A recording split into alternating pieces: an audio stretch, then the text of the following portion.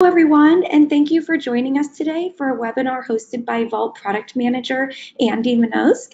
Today, we will be discussing how HashiCorp Vault can help organizations with reaching GDPR compliance. I'd like to introduce you to our presenter today. Andy is the Vault Product Manager at HashiCorp. He will provide an overview of GDPR and the HashiCorp Vault features that assist teams with compliance. We will then spend the second half of the webinar dedicated to live Q&A with all of you. I also want to note that this webinar is recorded and the recording will be made available after post-processing, usually within a day or two. I'll email it out to all of you. With that, let's go ahead and get started. Take it away, Andy. Sure. Thanks so much, Amanda. Hello, everyone. As Amanda said, my name is Andy Manoske, the product manager for Vault here at HashiCorp. And today we're going to quickly run through the top level of GDPR, sort of what GDPR is, how GDPR applies to organizations that face compliance, most importantly, organizations that process data for EU citizens, and then shift over into answering just a few questions about GDPR and how Vault, our compliance and identity and secrets management product here at HashiCorp, applies to remediating some of these requirements. Let's see. Perfect.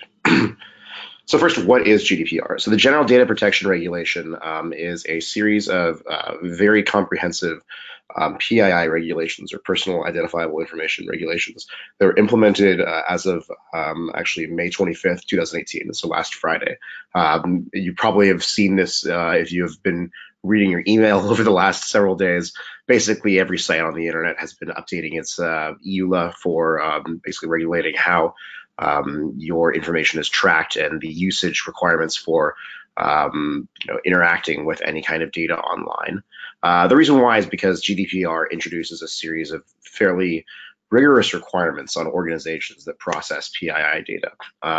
Those requirements must be met, or else a series of very serious penalties are levied on that organization. And we'll go into a little bit of depth about what those penalties are and how they apply, as well as who ultimately levies those penalties. The articles of GDPR span a series of different facets of security, ranging from how information is accessed, how information is ultimately protected, and then who has access to what information and when. These are stipulated in really three areas: individual rights, the basis for processing, finally governance, accountability, and security. Now, what's really interesting about GDPR is that, like many organizations that work in InfoSec, HashiCorp has been well aware of GDPR since its original design and implementation in 2016. Since the very beginning of GDPR's design, we've been looking at how we can have Vault be able to align with a variety of different requirements of GDPR. And we'll go into more extreme depth on each of these. But the net of this is that many of the major features within Vault focus heavily on the explicit requirements that an organization may face when interacting with GDPR. So features like control groups, sentinel policies, and ultimately how Vault wraps its cryptographic barrier are not only aligned with how one might meet the needs of GDPR, but are actually aligned with, at a very core level, even the names of GDPR. For example, control groups, which was originally released, I believe, in Vault 0.89, were originally designed with the name control groups because it's the actual name of the controller rights, or basically the rights around how one might actually manage access to PII data that are actually in GDPR. So it's something that we've been designing from the very beginning, and ultimately have met many of the requirements throughout the last several releases of Vault. Now, why organizations care about GDPR is very simple. The requirements around, the penalties around GDPR are very extreme. Basically, there are two sets of penalties: negligence and non-negligence penalties. The most intense of penalties are the negligence penalties, and the penalties there associated are either the greater of 20 million euros or 4% of global annual revenue for every infraction of GDPR, basically every data breach or security event wherein a set of EU citizens' PII data has been compromised. There's also a set of non-negligence penalties, which is half of this. So, either the greater of 20 million euros or 2% of global annual revenue. The determination of whether or not you are struck with a negligence or non-negligence penalty is a function of what's called the supervisory authority. The supervisory authority is within the EU, whatever is the local government that is basically levying these fines and assessing the data breach in question. It's actually a little, questionable who actually is the supervisory authority, because when it comes to the data, like the regionalization of data, it's supposed to be wherever the majority of the data breach actually physically occurs. However, as one might imagine, the determination of this is actually pretty difficult. And technically, GDPR can actually be leveled by multiple different supervisory authorities, or at least assessed by multiple different supervisory authorities. So you could have multiple instances of GDPR violations. So these violations are very serious and ultimately can pose an existential risk for organizations that process EU citizen data, which is why you've seen such a very quick and serious reaction to GDPR throughout most of the tech community, as well as organizations that really handle and process EU citizen data online. So as we talked about before, the split of articles within GDPR are really focused around three things. First, individual rights. Rights for data subjects to dictate how, when we say data subjects, we mean EU citizens or people that are regional to the EU who ultimately have their data being processed, how they are retained, stored, and ultimately used. Then there are the basis for processing articles. This stipulates who has legal rights to access that data.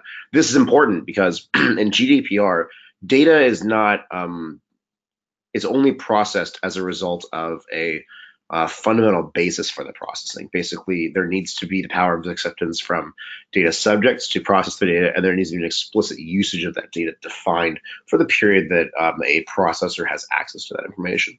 So these are the obligations that are associated with processors, as well as controllers, who are the organizations that allow another, either a subset of their own organization or ultimately anyone else that's going to be processing and using that PII data, how that data is used and only used for the basis of that processing.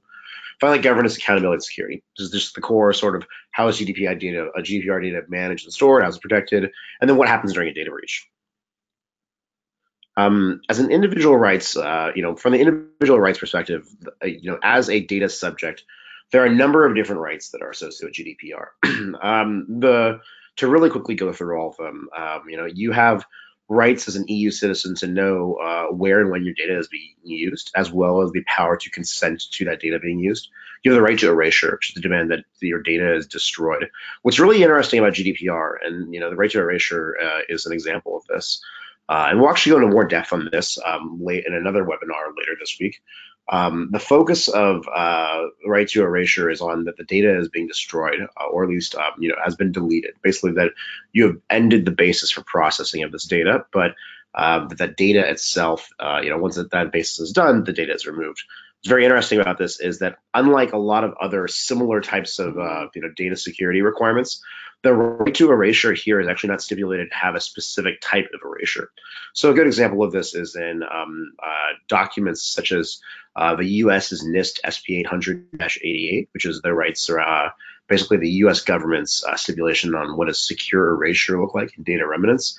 While GDPR and SP 800-88 are very similar in that they specifically say that at some point you have the right that there exists some bit ending for a basis of processing for data, and the data must be destroyed. GDPR kind of stops there and doesn't tell you what destroyed means, whereas SP 800-88 actually specifically goes in depth on sort of what does erasure mean and how is that data destroyed. So it's a very interesting sort of dichotomy here. GDPR is very prescriptive on how, what should happen, like when you should have data being used and when you should have data not being used. There must exist this framework for doing that, but it doesn't necessarily tell you how that data is destroyed. And you'll see this requirement throughout, sort of the bulk of the articles of GDPR, where it'll say something along the lines of you must protect something with encryption. But I'm not going to tell you what algorithm you should use. I'm not going to tell you the method upon which you should actually protect something with encryption. You just need to use encryption. So again, one thing to take away from this in terms of how, or rather from GDPR,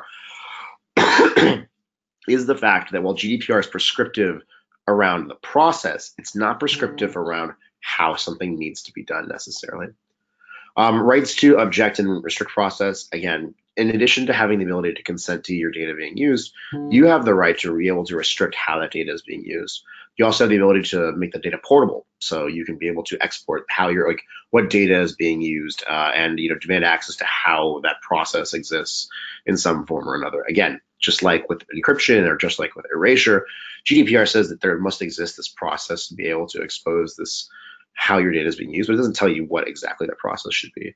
And then finally, the rest is to be able to lodge complaints when you believe there's been a violation, as well as to lodge a complaint with the processor or the data controller around when that data should be changed because you believe it to be erroneous.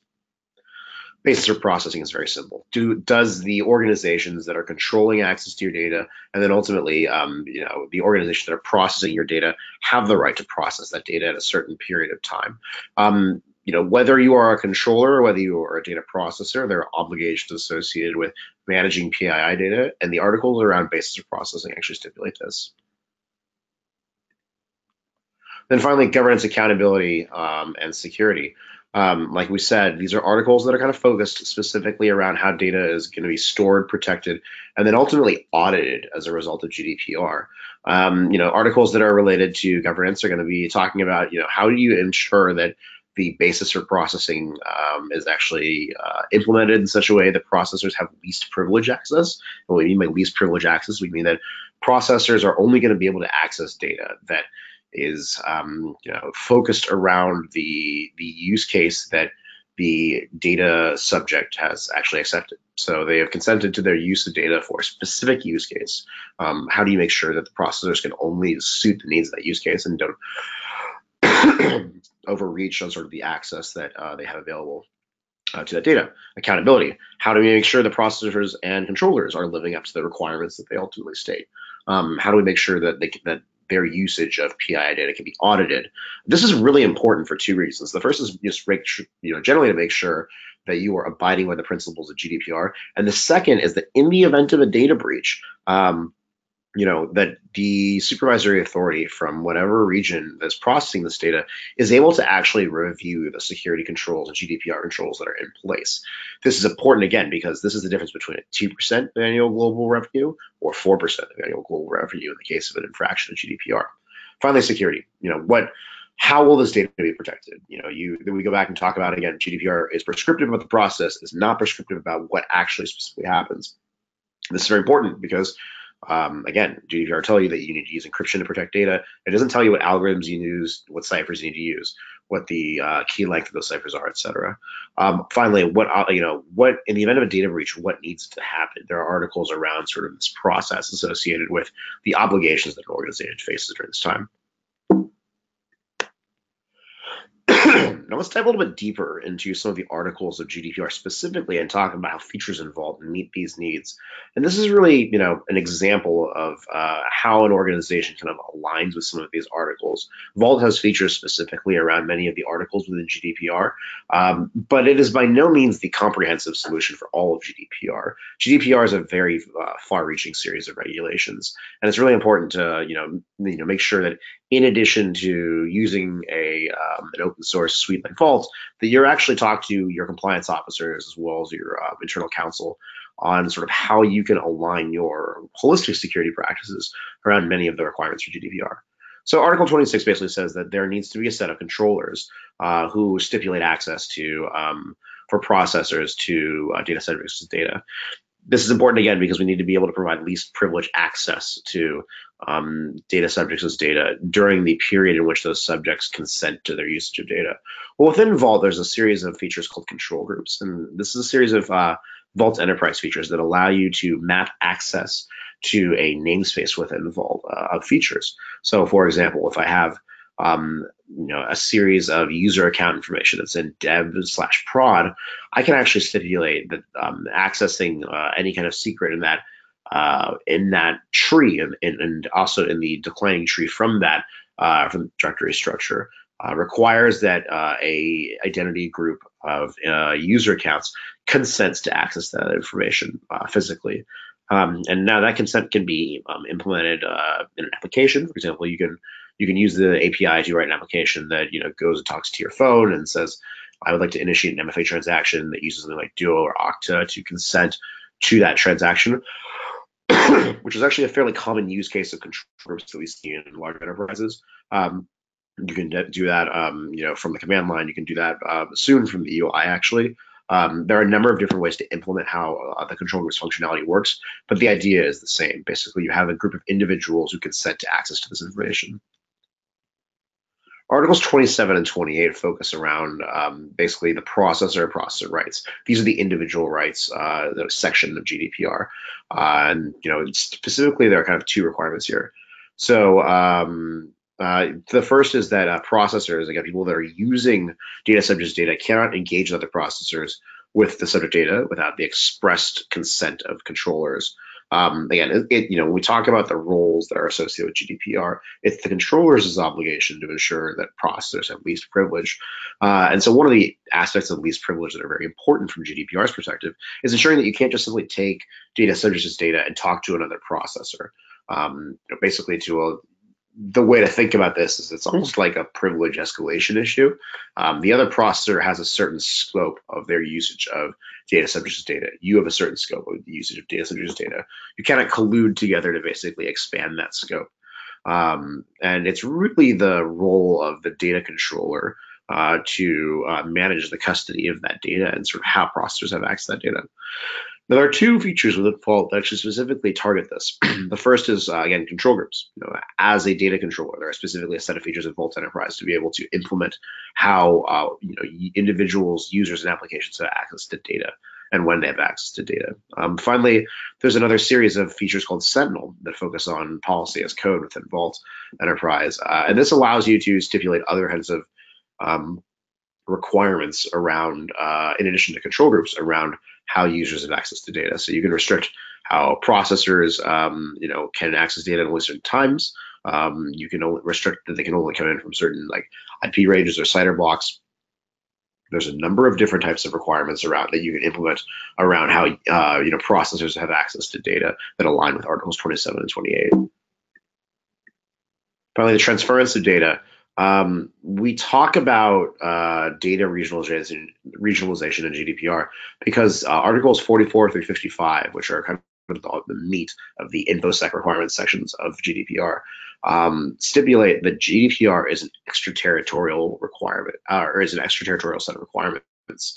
What extraterritorial means is that it applies everywhere in the world. It does not need to apply within specifically a territory of the EU. It applies anywhere where that data moves. And as a consequence of that,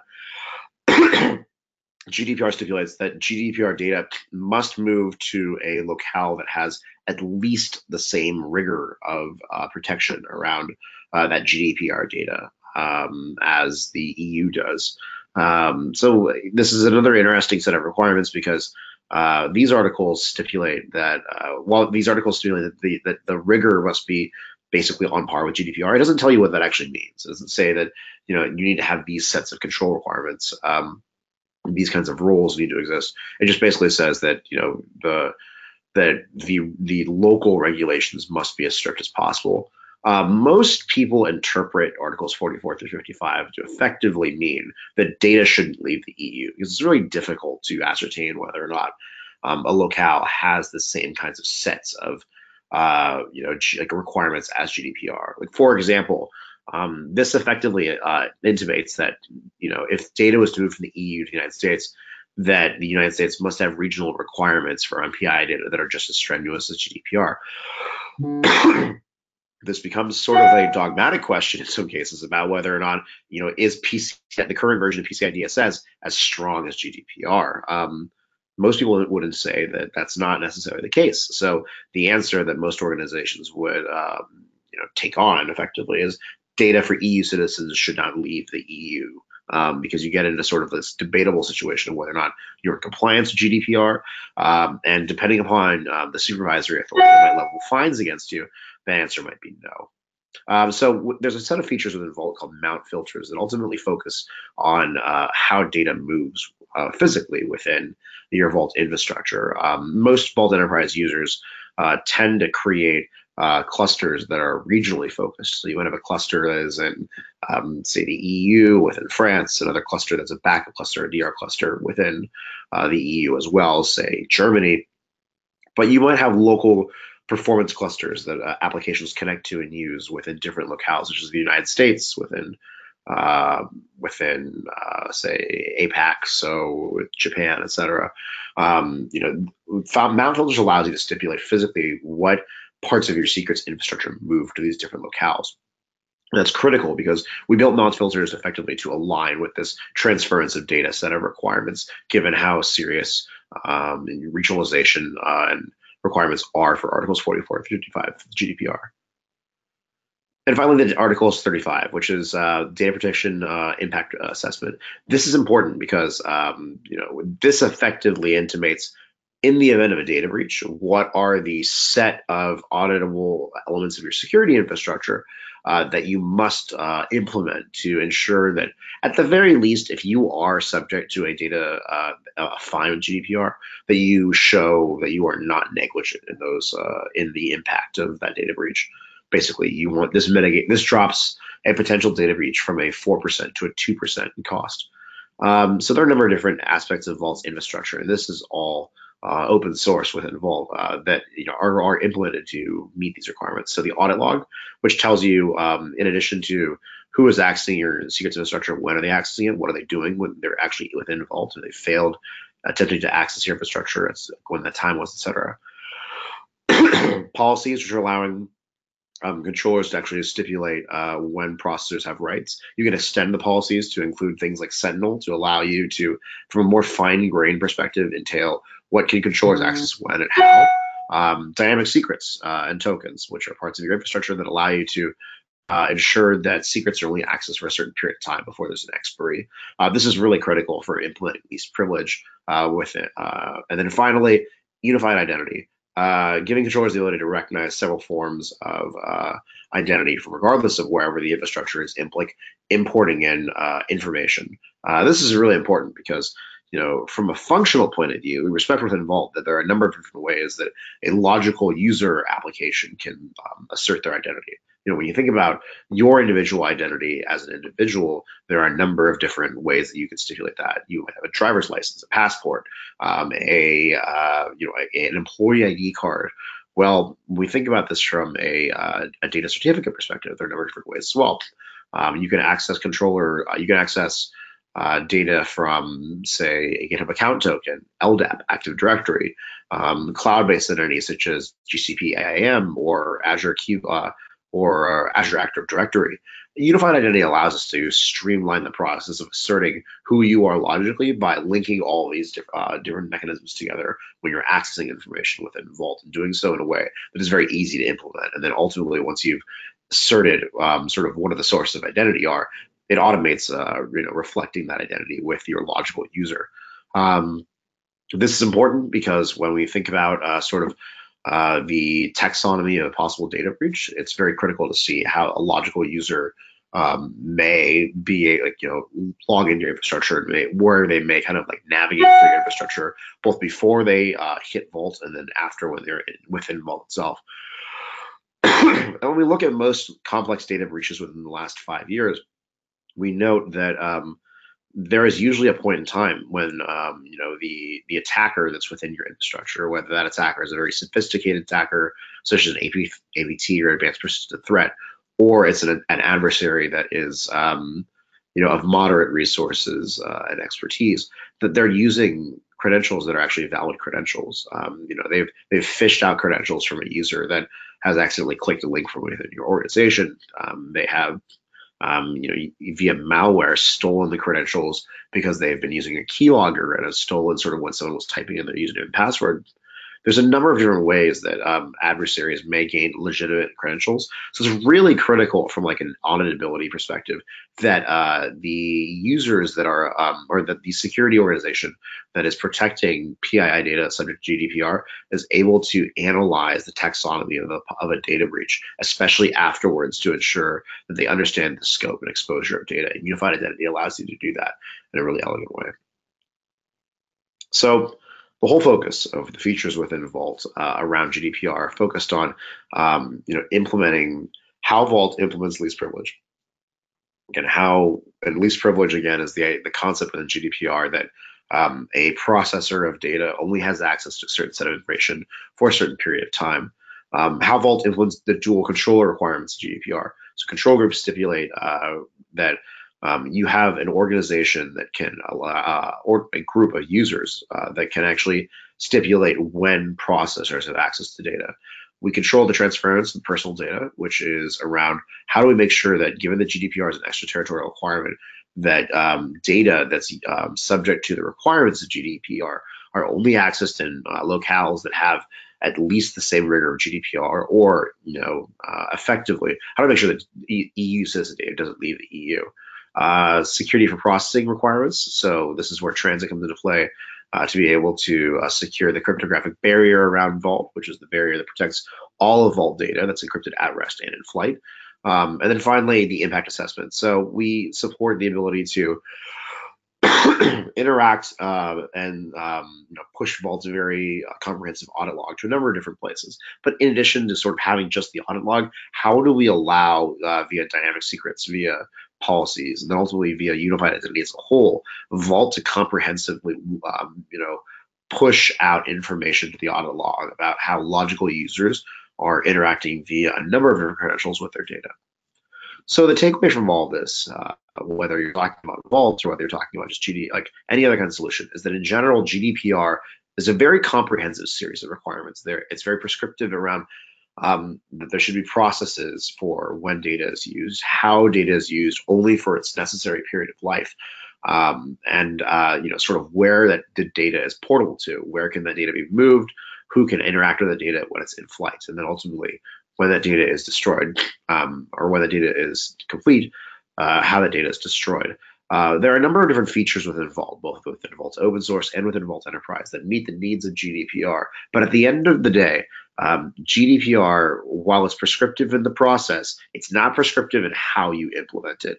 So what you really need to do is talk to your in-house counsel, as well as experts in EU citizen law and EU regulations, specifically within the locales that you intend on suiting the needs of. Because again, GDPR, there's no one single entity that stipulates whether or not you are in compliance with GDPR. It is up to the supervisory authority of the different EU citizen states to determine whether you are in compliance or not, and in the event of a breach of GDPR, whether or not you are subject to negligence or non-negligence penalties. You need to go to figure that out, given sort of your users and the way they're actually interacting from.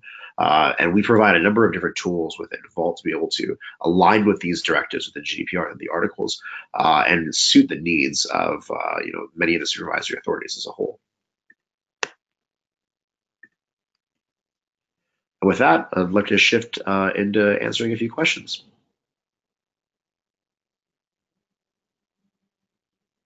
Great, thanks, Andy. So just a reminder, everyone, please feel free to submit your questions in the area of the portal. So Andy, first question, someone's just wanting some more clarification on, do we know how they are going to start regulating? So they're asking, okay, it went into effect on Friday. It seems like a lot of companies are still working towards compliance, still making their way through these things. How do we know when to really expect regulation to start being enforced? Good question. The short answer is we don't know. It's going to, again, depend upon, so the people that are controlling the regulation of GDPR are really the supervisory authorities of the different states within the EU. So whether we're talking about, so France is sort of, for example, France's supervisory authority is very different from Germany's supervisory authority.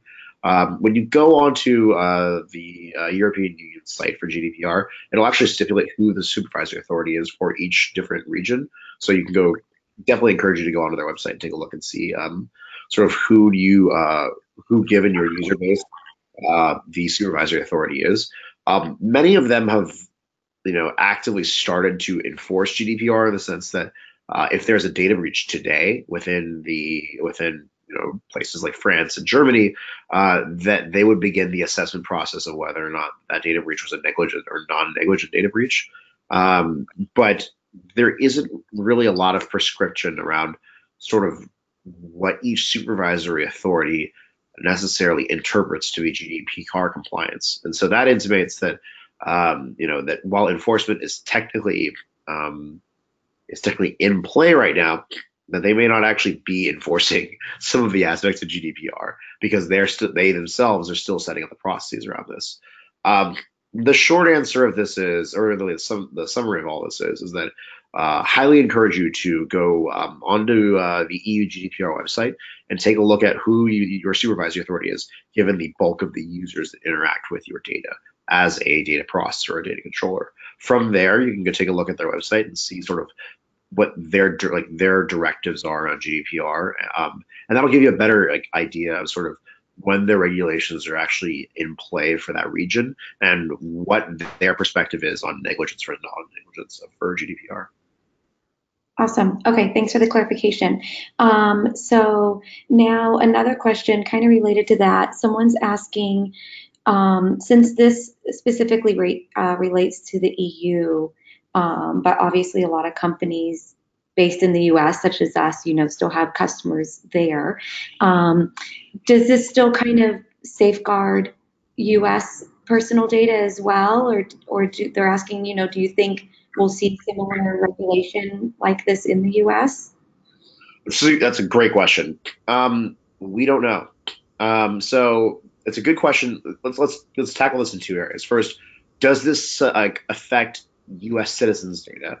So depending upon the supervisory authority, GDPR can be the scope of GDPR can be interpreted technically to be for any EU resident data, and so that could be U.S. citizens who are physically within the EU or at least resident to the EU in some form or another. Their data is either physically in the EU or they themselves are in the EU and they are, for example, if you pull out your cell phone, you are in Spain and you are using like telecommunications in Spain, you're interacting with a Spanish website, you know, um, the GDPR can be interpreted to say that your data, even though you may not be an EU citizen because you're resident to the EU physically for that period of time, is subject to GDPR.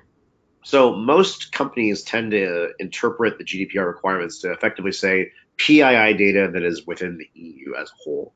And so that data, given that GDPR is extraterritorial in its implementation, yes, it could be that even though you're a U.S. citizen, if you were interacting with an EU system, you could your data can be subject to GDPR. The short answer there, though, is you really got to go take a look at who your supervisory authority is for your exposure to EU data as a whole. So, for example, if you were using EU data of any type, where are the bulk of your users coming from? Take a look at what specific country that is, and then take a look at who the supervisory authority is for that country, and they're going to give you more details on their interpretation of GDPR as well as the scope of GDPR. Some countries may have different requirements, and those different requirements can effectively equate to the scope of GDPR is different for those different countries. Great. Okay. Thank you. And then that second part of their question about do we foresee any regulation like this in the U.S.? Has there been any discussion around that? There is discussion about that going on right now. There are a number of different kinds of aspects of Congress brewing some kinds of requirements around organizations when it comes to data breaches, given that many of the high-profile data breaches in the world struck U.S. systems. That all being said, we don't know. We'll see where sort of things lie. I think the better a way to look at sort of that question of is GDPR going to apply within the U.S. or within China or within other sorts of major IT bastions within the world is to look at what happens a year from now. There will be data breaches around GDPR. There will be issues that kind of arise as a result of someone gaining access to data. By virtue of GDPR existing, we will not see hackers stop attempting to access people's information. So what the question is going to be is, after the first sets of infractions occur around GDPR, and fines are being levied, will the result? What will be the result of all of this? The social outcry of all of it, and we'll see. We'll see whether or not this leads to U.S. kinds of versions of GDPR being implemented. Certainly, however, there are data regionalization requirements that are coming into play within the U.S. and within other countries like China around the residency of data. So we don't know if there's going to be a U.S. version of GDPR, but it's very likely, at least, there will be more kinds of, like, I would say, data nationalization going on, where there is the data. Like, I want to protect the data of my citizens as a nation state, and I want to restrict where the data can be moving. Something like that is very viable. We just don't know if it's going to lead to the same level of rigor as those stipulated GDPR. Okay, great. Thank you for the additional info, Andy. So now next question, someone's wondering about the fines. So they're asking, are these fines only when data is breached, or can one be fined for not implementing GDPR at all? Good question. The short answer there is talk to your supervisory authority, because they're the ones that are going to be levying the fines against you. The longer answer is some of the supervisory authorities actually say that if you don't implement GDPR, that is an infraction in and of itself. So again, what you need to do is you need to go take a look at where most of your users are coming from, specifically within the EU, and look at the directives of the supervisory authority there. And you can find, again, the supervisory authorities' websites, the English versions of them, on the GDPR's, the EU GDPR website. There'll be a link off of that. Great. Okay, thank you. And okay, next question. So someone's saying, they're saying Vault is primarily a secret store, but it could conceivably act as a secure data store containing some kinds of PII data. Would you recommend storing PII in Vault? And if so, would Vault features facilitate GDPR compliance, specifically with regards to subject access request and right to erasure? So not only would I suggest it, it is being used today for these use cases right now. We have major open source and enterprise users who are using Vault within the EU. There are very, very large financial institutions, for example, within the European Union, that are managing complex PII data for EU citizens today in Vault Enterprise. That being said, the specific questions around subject access requests and right to erasure, yes, Vault suits the needs of both of these. Subject access request, we see that within the usage of the controller requirements, and Sentinel. So we talked a little bit about this, actually specifically about the articles that this comes into play in earlier. The ways that you would implement this are effectively that a control group, who is the controllers for an organization, need to explicitly give access, and GDPR intimates that there exists some kind of process for the controllers to note that consent has been given by a data subject to access this data. And then in addition to that, you can use Sentinel to prescribe other requirements in addition to control groups around how that data is accessed. The second is the right to erasure. This is actually very interesting. We talked a little bit about this at the beginning, but while GDPR stipulates that data should be erased, unlike directives like NIST SP 800-88, it doesn't say how they should be erased. There is no such thing as like secure erasure within GDPR. I don't tell you that you need to destroy data by using an electromagnet and then wipe it over the drives. I don't tell you that you need to crypto shred it with an algorithm of a certain bit length or security. Instead, GDPR just says that data needs to be destroyed. We have a future webinar coming up, I believe, this week with Lance, who's one of our solutions engineers here at HashiCorp, who's actually going to walk through a demo on how you would implement this with Vault via crypto shredding. So yes, Vault is designed to be able to meet the needs of storing PII data, and we implement the ability to align with these GDPR directives through a number of different features within Vault. Awesome. Okay. And now, kind of going back to the basics, someone's asking what constitutes personal data? Ooh, the $100 million question. Mhm. It depends. It's data that is the easiest way to define it as we talk about PII. So it's data that identifies you as a person. It's your name, your address, your phone number, etc. So anything that can be used to physically identify you from a large wealth of data. Um, but depending upon your supervisory authority, that could be a number of different things. So again, this is why while Vault provides a number of different features for aligning with the directives of GDPR, excuse me, you really need to go see who your supervisory authority is, and they'll give you more like a better comprehensive scope around what they mean by PII data.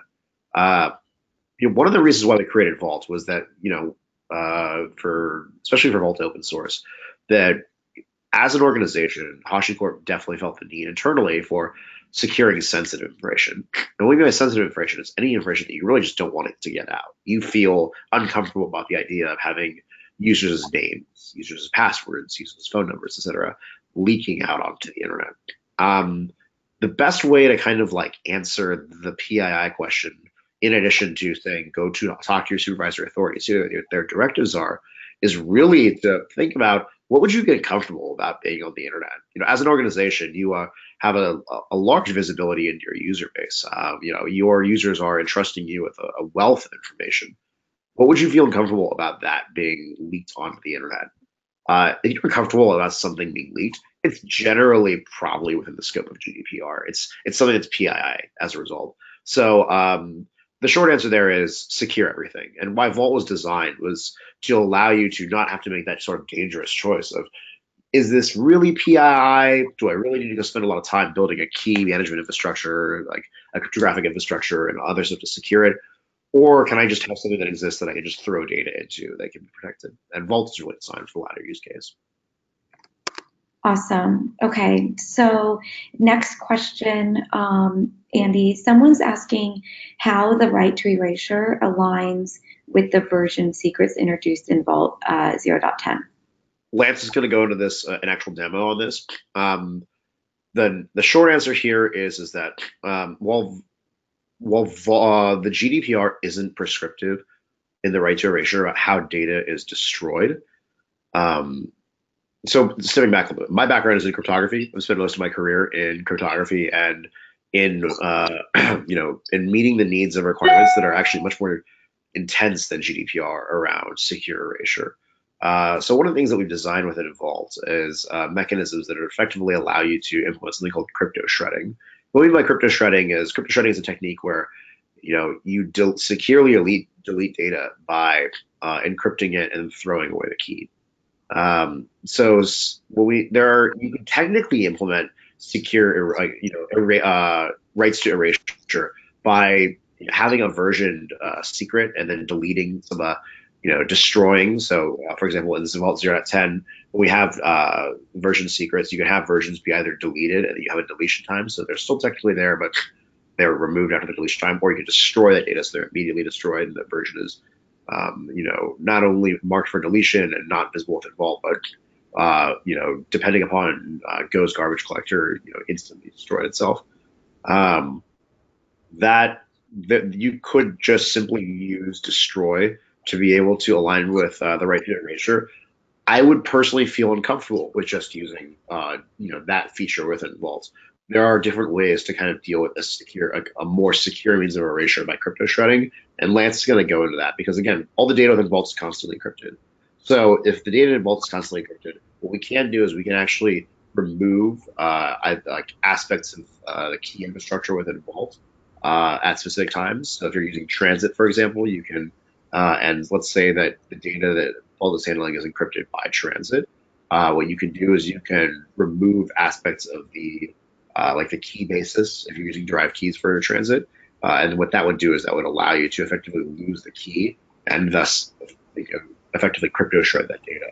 I would rather implement that approach just because it's much stronger when it comes to erasure. There's no question about sort of when Go's garbage collector kicks in and deletes the data and whether the data is still in memory. because the data is constantly encrypted. I've just lost the key effectively for it. Lance is going to go into more detail about that and actually show you a demo later this week. Great. Thanks, Andy. Yeah, and kind of on that topic, someone asked, are there best practices to process requests for erasure? But it's kind of what you just talked about, and Lance will go into on Friday. So, Yep. okay. And next question, do we plan to implement any small things into open source for GDPR for GDPR compliance? Certainly. So all of unified identity is open source. The linkage of how you can have different types of sorts of certificates or linkages between different identity systems like GCP IAM, AWS IAM, Azure Active Directory, LDAP, AD, etc. That's all open source. You'll be seeing throughout the course of Vault's life more work being done on how we expose the logging infrastructure in Vault to be much more tweakable. So we've already implemented some of this where you can selectively HVAC certain values within Vault.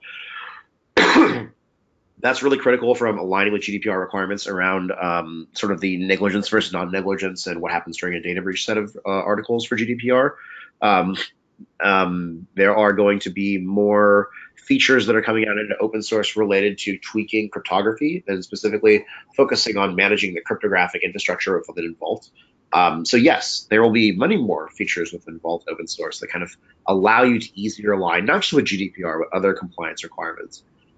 Typically for the most kind of extreme aspects of compliance, those usually fall within Vault Enterprise's purview. But we as a company here at HashiCorp take open source very seriously. What we mean by that is that regardless of whether you are a customer of HashiCorp or whether you're just an open source user who's downloading some of the tools within HashiCorp, it's really important to us that the open source foundations for our tools are still not only viable, but are powerful and suit the needs of individuals and large organizations alike in using our tools effectively to solve problems. GDPR is a huge set of problems. So you will continue to see us releasing open source features for Vault that suit the needs of not just GDPR, but a host of other problems around regulation, as well as sort of just basically managing secrets, encryption as a service, and privileged access management. Awesome. Okay, thank you. And okay, next question. Someone's asking, is there a deadline that companies must hire a data protection officer by? Do all companies need to hire a DPO? Or is there some sort of size, data collection, are there parameters around that? Fantastic question. Generally, yes, you do need to have a DPO. Now, that doesn't necessarily need to be a separate individual. Actually, for those of you who haven't read GDPR, the data protection officer is a role within your organization that ensures that GDPR is being followed. And what we mean by that is that they're the ones who are implementing in the processes and also the technology that is going to be aligning your organization's InfoSec with GDPR's set of requirements. So, for example, ensuring that least privilege access takes place for processors, for controllers, that their obligations are being met, and there's controls to allow controllers to, to given consent from a data subject, control access to that PII data as it's being processed. This is another question that highlights the different nature of the supervisory authorities in the EU.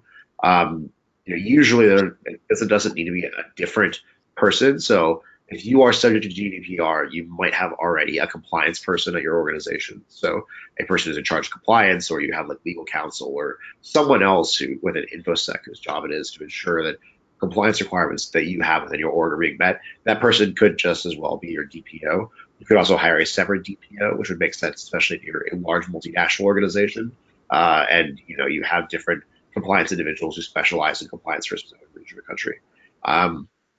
There are no size or data collection parameters, other than those specified within GDPR. But really, please go take a look at your supervisory authority for, the region within the EU that you are subject to, because they're going to give you, in addition to sort of what GDPR says, they can effectively levy additional requirements on you. Where if those aren't being met, that would be the difference between negligence and non-negligence penalties during an infraction. Okay. So kind of expanding on that, Andy, I like this question. So if different supervisory authorities interpret some of these regulations differently, does one need to go check all the local supervisory authorities' interpretations? AKA, if you have customers in Germany, France, UK, Italy, you have to go to all four and be aware of all four. Yeah, you do. That's that's really the hard part about GDPR. When GDPR was first being implemented, uh, there were a lot of people wincing at sort of its requirements, and this is an area where the perhaps like the more legally adept critics of GDPR, people that were reviewing GDPR, really winced was because depending upon your supervisory authority, the scope of GDPR could be different. The requirements of GDPR can be interpreted in different ways. And most importantly, what is negligence and non-negligence may mean completely different things. So the short answer, like the short way to probably optimize this kind of like traveling salesman problem of figuring out sort of who in the EU regulates my data is really to look at where the bulk of your users are. If you have a data breach and you have 95% of your users coming from France and 5% coming from Spain, it's highly unlikely that that Spanish authorities would be the ones that would be dominating sort of the GDPR investigation. It would be more likely that the French supervisory authorities would be the ones that would be heading up that spearheading that regulation. And while the European Union is a fairly complex legal entity, these supervisory authorities, one of the ways that they've been spending the last 2 years getting ready to implement GDPR is figuring out channels of communication between each other. So yes, you could see multiple GDPR violations given a very large data breach. In reality, not every like state within the EU is going to hit you if you have a data breach. It's going to be the ones where you have the bulk of your users. So the short answer is if you find out where most of your users are coming from, consulting that supervisor authority will help. And more likely than not, they'll be helpful in sort of giving you guidance on how they interact with other supervisory authorities during that process. So you don't have to go visit everyone within the EU and see how they interpret regulations differently. Yeah. And also a good time to just remind people to also that this is not legal advice, to definitely work with your legal team or your outside counsel on making sure that you're getting the advice you need. Absolutely. So next question, how does GDPR affect policy surrounding data breaches? Great question. GDPR has specific articles that talk about what needs to happen during a data breach around how you harvest the taxonomy of the data breach from your log infrastructure, how you message to users with it, and the timeline around that messaging. So, what GDPR is going to tell you is going to tell you that you have a certain period of time to tell users that there's been a data breach. This is important because in the United States, for example, there have been many times where data breaches have taken place, have been discovered, a year, 2 years prior to its announcement to the public. GDPR sets a minimum amount of time for that, or a maximum amount of time for that. GDPR's focus on the taxonomy of your infrastructure is very important because for security researchers that are going to be investigating that breach, it allows them to have a very robust set of information so that they can analyze it. And that's important for two reasons. The first is that when it comes to discovering who made that breach, data attack attribution is very difficult, and giving researchers as much information as possible is critical for good attribution. The second is that it also allows you to have a good idea about the exposure of that data. When you look at data breaches in the past, for example, the Anthem breach, there's a very big question after Anthem breach of whether or not all the data, what data did the attackers get? What did they walk away with? Was it social security numbers? Was it was it like EMR, so emergency records data? Was it data around the physicality of patients, like their X-rays, their prescriptions, all that other stuff? We don't know. The only way that we can figure that out is actually through analyzing the taxonomy of the breach, and so providing a lot of information to around how users navigate within an infrastructure is really critical for security researchers to ascertain the depth of and scope of that breach. So yes, GDPR stipulates what happens during a data breach and what needs to be logged during that data breach. And that's how they kind of meet the needs and change sort of the scope of what would happen during a data breach otherwise. Awesome. Okay, and Andy, we're going to wrap up with one more question. So someone's asking, is only new data generated after GDPR start date applicable, or what is? It's all PII data. So the May 25th just simply says that we're now going to start regulating GDPR. But if you have EU PII data today, it is GDPR data. So, and this is why GDPR is perhaps the most like seismic change in like compliance regulation in probably the last 20 years, is that we have built up a very large wealth of data around EU residents. So what I mean by that again is that GDPR isn't really just for EU citizens. Any kind of data, PI data resident to the EU, so people within the EU that are US citizens and they're accessing it from the EU, et cetera. So that data all exists and it is now subject to the regulations of GDPR. So all that happened in May 25th is that they're going to start enforcing GDPR, but data created before May 25th is just as subject to GDPR data as data that's created today. Yeah. Awesome. Okay, thank you so much, Andy, and thank you to the audience. Those were lots of great questions. I hope you all enjoyed today's webinar and have a bit of a better understanding of the key GDPR articles, along with how you can use Vault to address them. Thank you for joining, and a big thank you to Andy for his time today. You may have noticed he's also a bit under the weather, so big thank you to Andy for still joining us today. And I also want to mention, Andy had mentioned this earlier, we have our third and final webinar in this series taking place this Friday. So Lance Larson from our solutions engineering team will expand on everything Andy discussed today with an in-depth demo of the Vault features we discussed. I hope you can join us. I'll include the link in the follow-up email from today, and you can also find the link on our website at hashicorp.com/events. And finally, at the beginning, this webinar was recorded, and we will make the recording available on our website after processing.